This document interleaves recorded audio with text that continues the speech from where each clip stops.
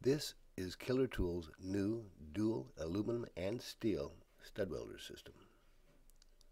This powerful system is all digital and able to weld 4mm and 6mm aluminum and steel studs.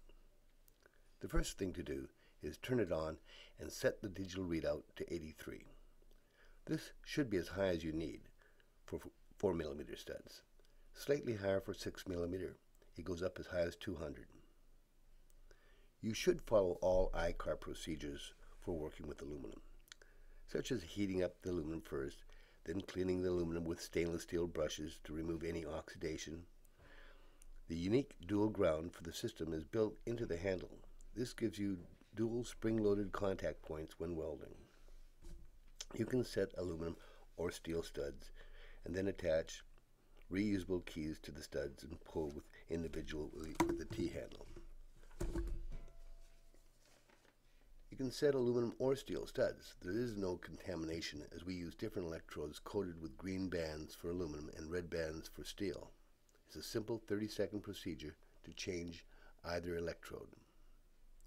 Once you've set your steel stud, you're able to pull on smaller dents with our T-handle while hitting the crown of the dent with your hammer. For creases, you can place the steel bar through the keyholes and pull with our leverage bar.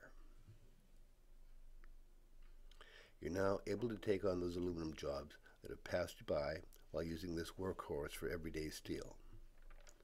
There are a variety of ways of repairing the damage once the studs have been set. For working on a crease, you'd place several studs together and place steel pulling bar through the key heads and use the leverage bar to provide the power to pull.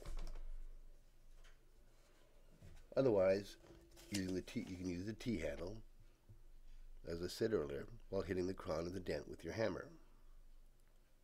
The main thing is that you're able to do aluminum now.